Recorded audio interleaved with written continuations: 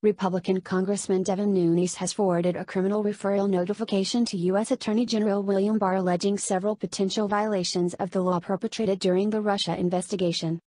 The ranking Republican on the House Intelligence Committee said he is prepared to brief Barr on the alleged misconduct he feels occurred during the investigation into the Trump campaign during the 2016 campaign, Fox News reported.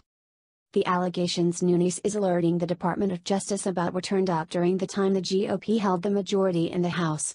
Nunes insisted that the review conducted by the House Intelligence Committee over the last 2 years found the potential violations. Nunes has been looking into such surveillance and other issues for months, Fox reported. In his letter Thursday to Barr, Nunes said he would have his staff arrange a time for him in Radcliffe, Republican Texas, to brief you directly on 8 criminal referrals.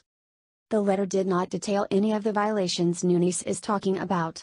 But in other interviews, Nunes said he has been working on these referrals for 2 years but wanted to wait until the Mueller report was released before pursuing them. At the end of March, Nunes told Barr News of at least one referral he was preparing. At the time, Nunes spoke of one criminal referral, adding, but with multiple referrals on a number of different crimes. Nunes continued, saying, "We will have some leakers in there for sure. It all stems from the fact that we know that this investigation started long before the end of July, Rep. Nunes said at the end of March. We are quite confident that this investigation started long before they told us that it did.